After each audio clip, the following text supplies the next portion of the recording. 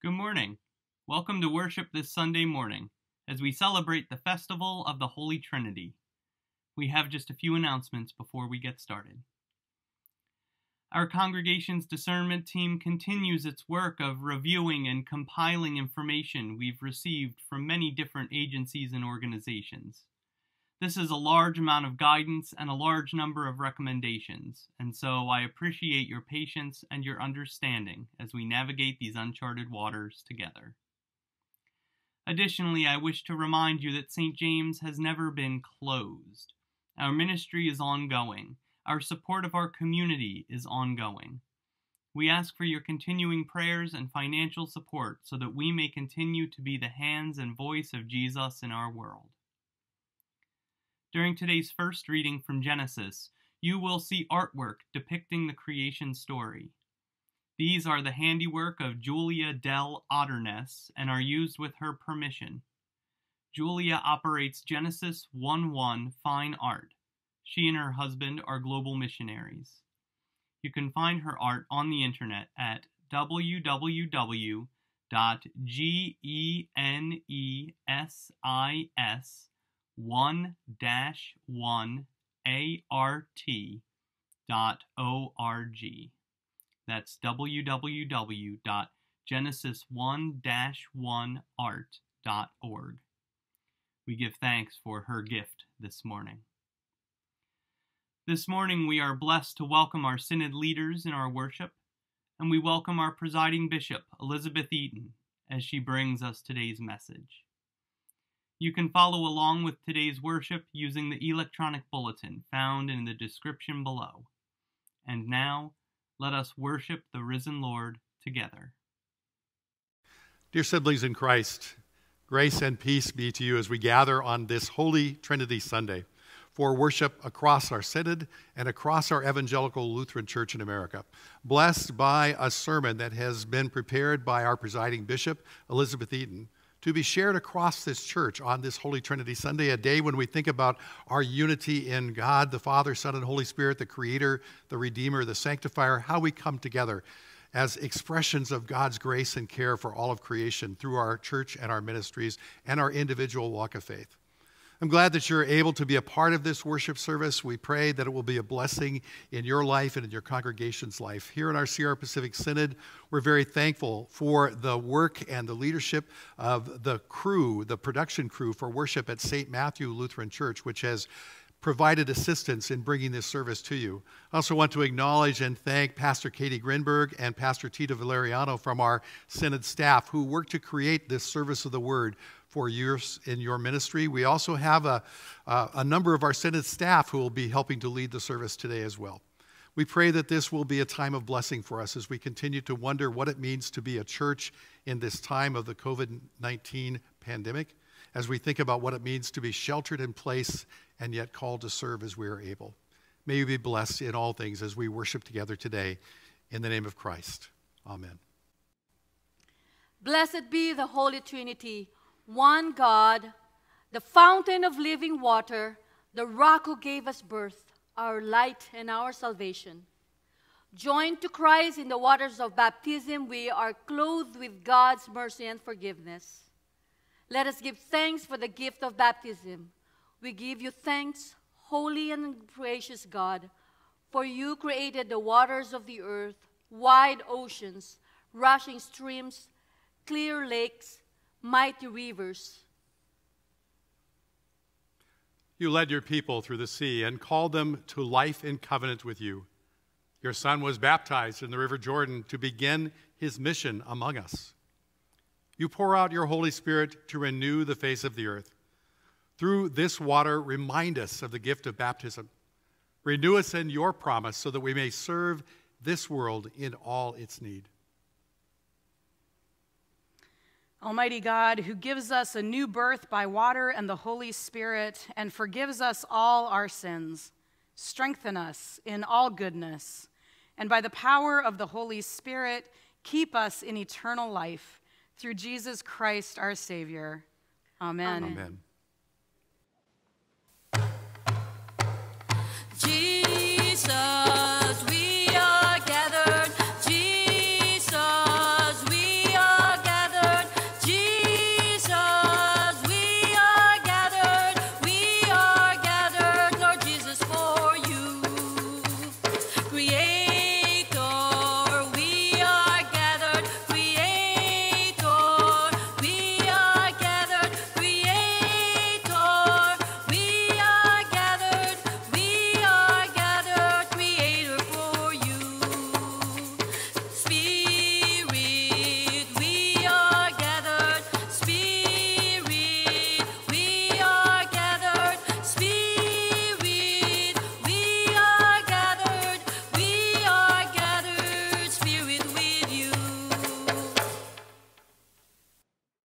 The grace of our Savior Jesus Christ, the love of God, and the communion of the Holy Spirit be with you all. And also with you. Let us pray.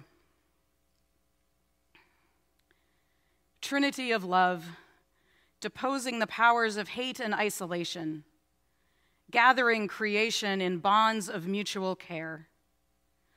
Through the waters of baptism, may our relatedness be reborn in justice, mercy, and peace, through Jesus Christ, who is with us always. Amen. This morning's first reading is from the book of Genesis, chapter 1, verse 1, through chapter 2, verse 4a.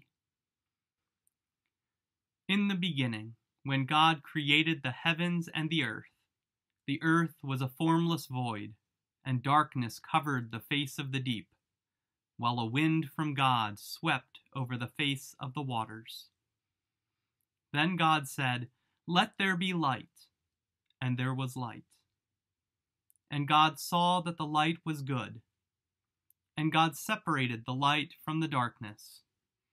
God called the light day, and the darkness he called night. And there was evening, and there was morning, the first day. And God said, "Let there be a dome in the midst of the waters, and let it separate the waters from the waters." So God made the dome and separated the waters that were under the dome from the waters that were above the dome. And it was so. God called the dome sky. And there was evening, and there was morning, the second day. And God said, "Let the waters under the sky be gathered together into one place, and let the dry land appear." And it was so. God called the dry land earth, and the waters that were gathered together he called seas. And God saw that it was good. Then God said, "Let the earth put forth vegetation, plants yielding seed, and fruit trees of every kind on earth that bear fruit with the seed in it." And it was so. The earth brought forth vegetation, plants yielding seed of every kind, and trees of every kind bearing fruit with the seed in it. And God saw that it was good. And there was evening, and there was morning, the third day. And God said, "Let there be lights in the dome of the sky to separate the day from the night. And let them be for signs and for seasons and for days and years. And let them be lights in the dome of the sky to give light upon the earth." And it was so. God made the two great lights, the greater light to rule the day, and the lesser light to rule the night, and the stars. God set them in the dome of the sky to give light upon the earth, to rule over the day and over the night, and to separate the light from the darkness. And God saw that it was good. And there was evening, and there was morning, the fourth day. And God said, "Let the waters bring forth swarms of living creatures, and let birds fly above the earth across the dome of the sky." So God created the great sea monsters and every living creature that moves, of every kind, with which the waters swarm, and every winged bird of every kind. And God saw that it was good. God blessed them, saying, "Be fruitful and multiply, and fill the waters in the seas, and let birds multiply on the earth." And there was evening, and there was morning, the fifth day. And God said, "Let the earth bring forth living creatures of every kind, cattle and creeping things, and wild animals of the earth of every kind." And it was so.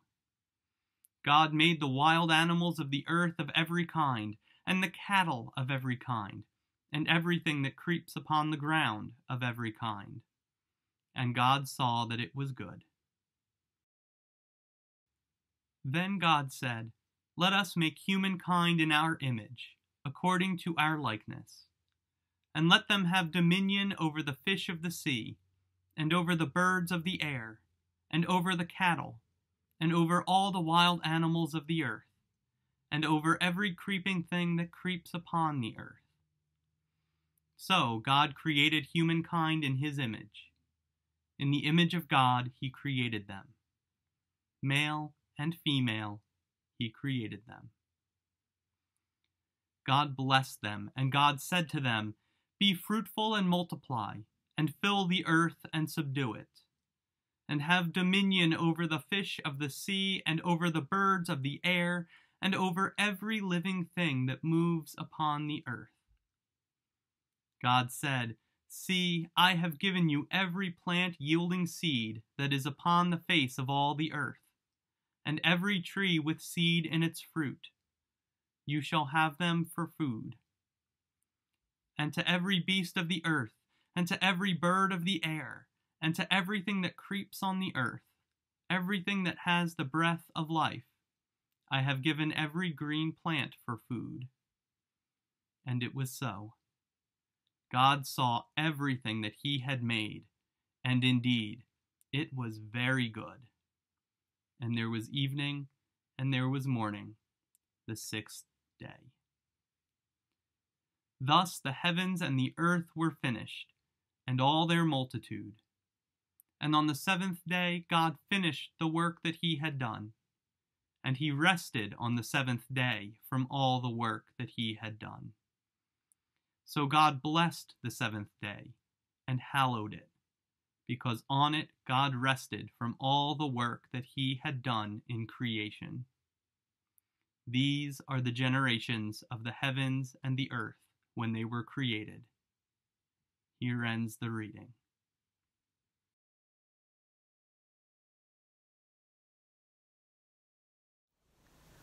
The second reading is from the second letter to the Corinthians, chapter 13, verses 11 through 13. Finally, brothers and sisters, farewell. Put things in order.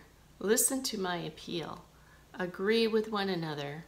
Live in peace, and the God of love and peace will be with you. Greet one another with a holy kiss. All the saints greet you. The grace of the Lord Jesus Christ, the love of God, and the communion of the Holy Spirit be with all of you.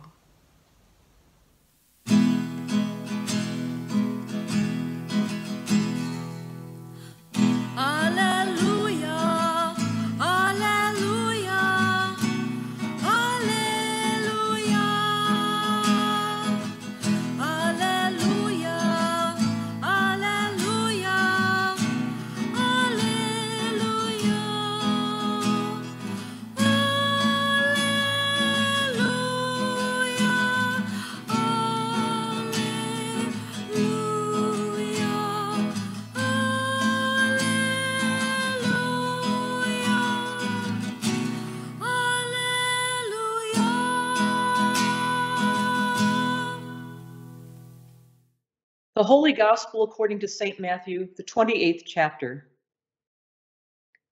Now the 11 disciples went to Galilee, to the mountain to which Jesus had directed them. When they saw him, they worshipped him, but some doubted. And Jesus came and said to them, "All authority in heaven and on earth has been given to me. Go therefore and make disciples of all nations, baptizing them in the name of the Father and of the Son and of the Holy Spirit, and teaching them to obey everything that I have commanded you. And remember, I am with you always to the end of the age." The Gospel of the Lord. Well, a lot has changed since last Trinity Sunday.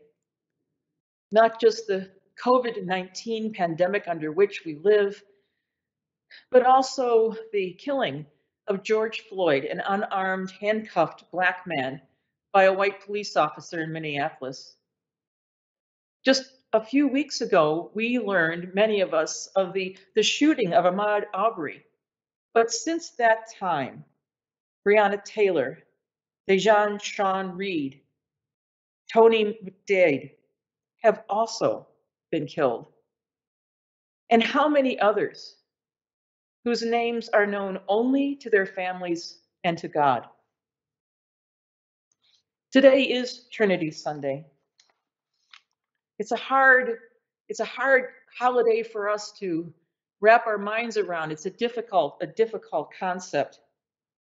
But we learn about the Trinity, particularly in today's first lesson from Genesis. In this beautiful song of creation, we hear, in the beginning, when God created the heavens and the earth was a formless void, and darkness covered the face of the deep.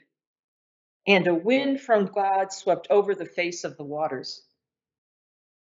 And God said, and creation began. Martin Luther put it this way: so also the Christian Church agrees that in this description there is indicated the mystery of the Holy Trinity. Father created through the Son, whom Moses called Word, and over this creative work brooded the Holy Spirit. Later, God says, let us make humankind in our image. This is the glorious relationship with God that spills out into all creation. God is not a lone ranger, and all of God shows up. All of God shows up, delighting in creation, caring for creation, weeping for creation, redeeming creation. I confess that I do not fully understand or even have language to describe the mystery of the Trinity. Probably won't until I finish my baptismal vocation and stand in the presence of God. I can't explain how, but I can testify to the great Lutheran question: what does this mean? God is relationship. Within God and flowing from God. Creation is God's decision not to look after God's self, but focuses God's energies on creation. This Trinity, this God, this relationship is outward and overflowing. God is the one who does not grasp. As we hear in Philippians, let this same mind be in you that was in Christ Jesus, who, though he was in the form of God, did not regard equality with God as a thing to be grasped. Likewise, the Spirit is poured out on us all. Again, what does this mean? God is relationship within God, with the creation, with humankind, and among humankind. And since we are baptized into the name of the Father and of the Son and of the Holy Spirit, baptized into the Trinity, we are also part of this powerful, dynamic, living, giving, loving relationship with God, in God, with creation, with each other. We are inextricably woven together. No one is alone. No one is beyond the fierce, tender love of God, and God is not far off. God is present in creation, in each of us and in all of us. God is flesh and blood made visible in Jesus of Nazareth and in every human being. God is spirit, closer than our own breath. And this is how God as Trinity shows up today. God is creator. God created diversity, beautiful, vital, alive. We must reject calls for color blindness. That diminishes and washes out God's gift of diversity. We in the white majority can begin to see our siblings of color more clearly. We should be color amazed, recognizing the strength that comes with all our many colors. And God as creator made all of us in God's image. Let us make them in our image. That means all of us are a part of this relational triune God who did create all of humankind, each and every one, and all of us together in God's image, all. And God is the Word made flesh, our flesh, your flesh, my flesh, George Floyd's flesh. Jesus in his passion still suffers with those who suffer. The crucifixion of an unarmed, handcuffed man lying face down on the street is the crucifixion and the passion of our Lord. The crucifixion of so many, too many, Black and brown people who live constantly with the violence of racism is the passion of our Lord. And God is spirit. The wind, the breath that moved over the face of the deep at creation, the breath of God that was breathed into the first earth creature, Adam, the breath of Jesus as he gave them the gift of the Spirit, the breath crushed out of George Floyd, the breath of life God had given to him. And now, church, we as the baptized, those of us baptized into the Trinity, show up. We work for an end to violence, the violence of racism that kills bodies and maims souls.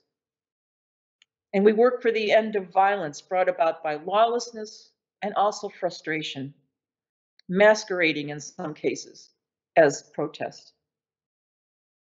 In the fierce love of the Trinity, we do not deny anger.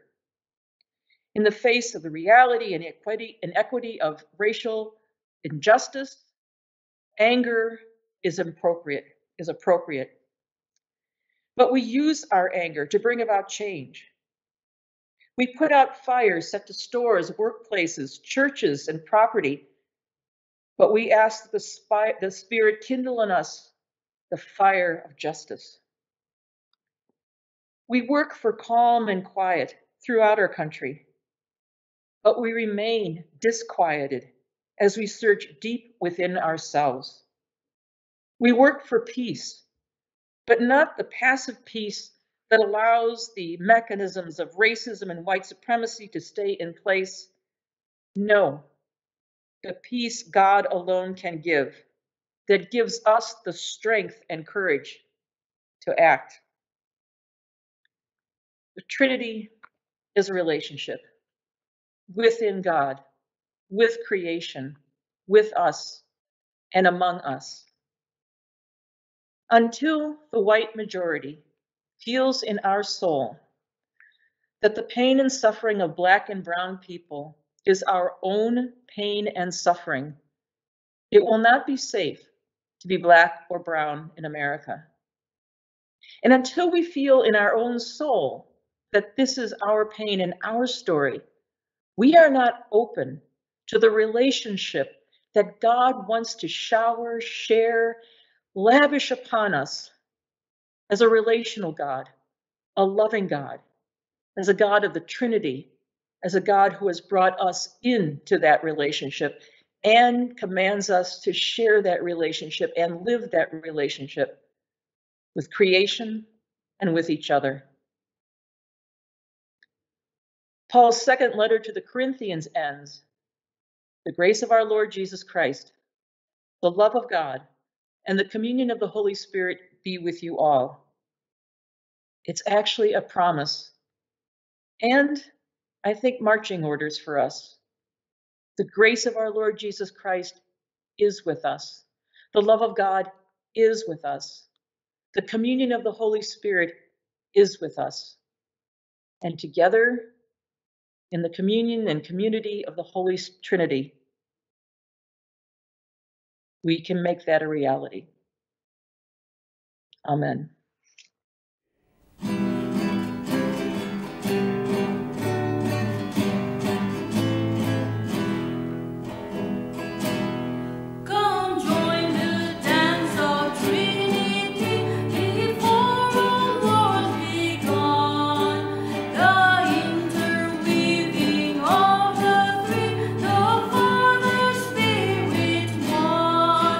The universe of space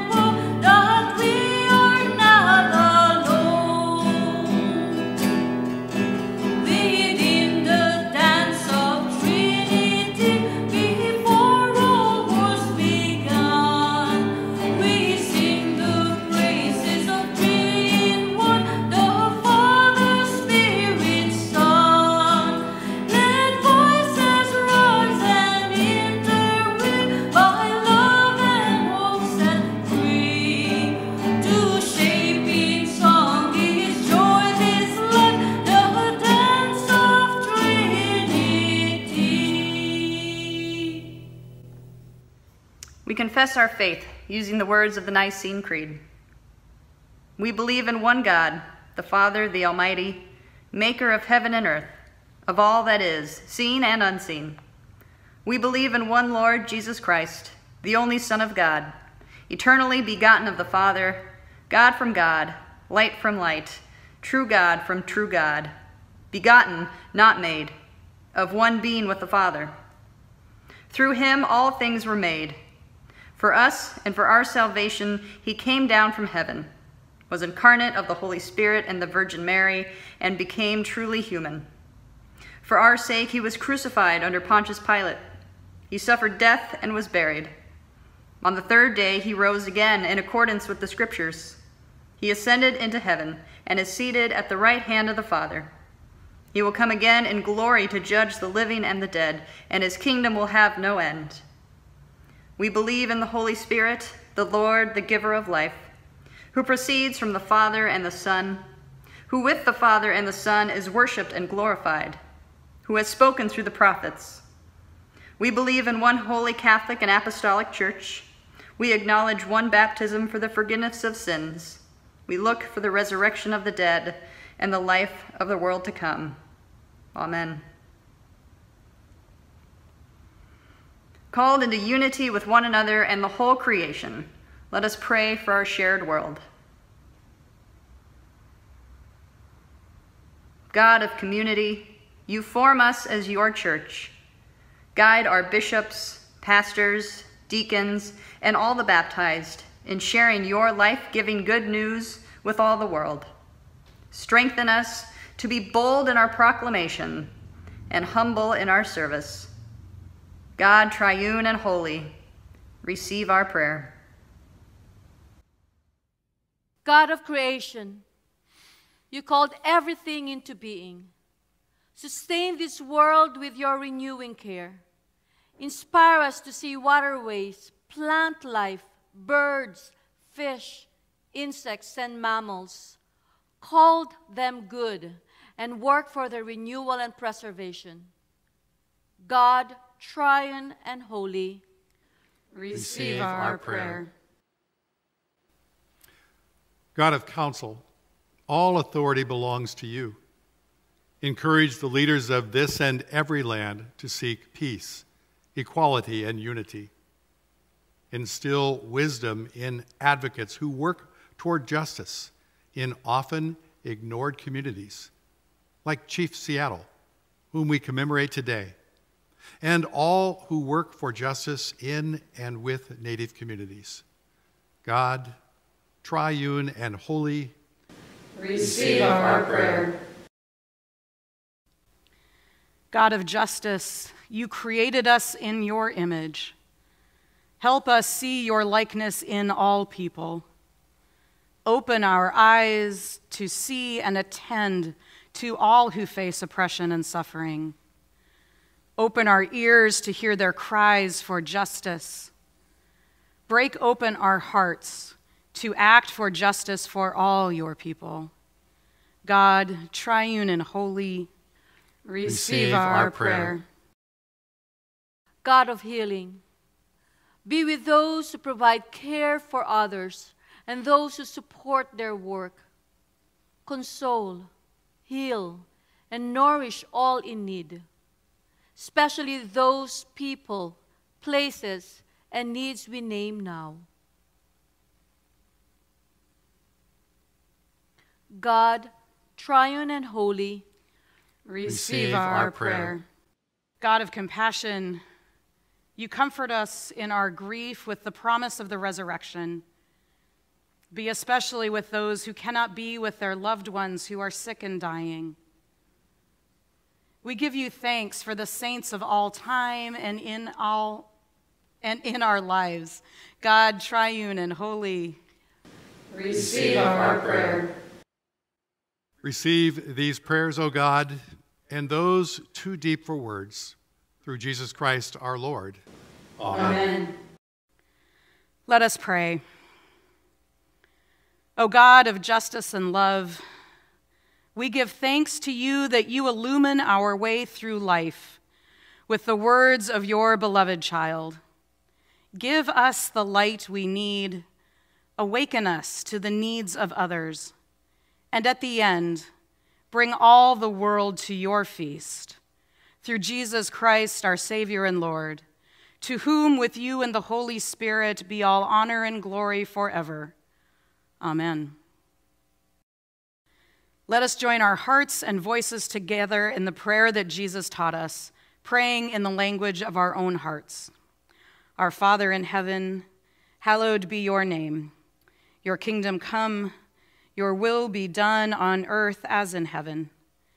Give us today our daily bread, and forgive us our sins as we forgive those who sin against us. Save us from the time of trial, and deliver us from evil. For the kingdom, the power, and the glory are yours, now and forever. Amen. We go now through a mighty strength, the invocation of the Trinity, through belief in the threeness, through confession of the oneness of the Creator of creation. Amen.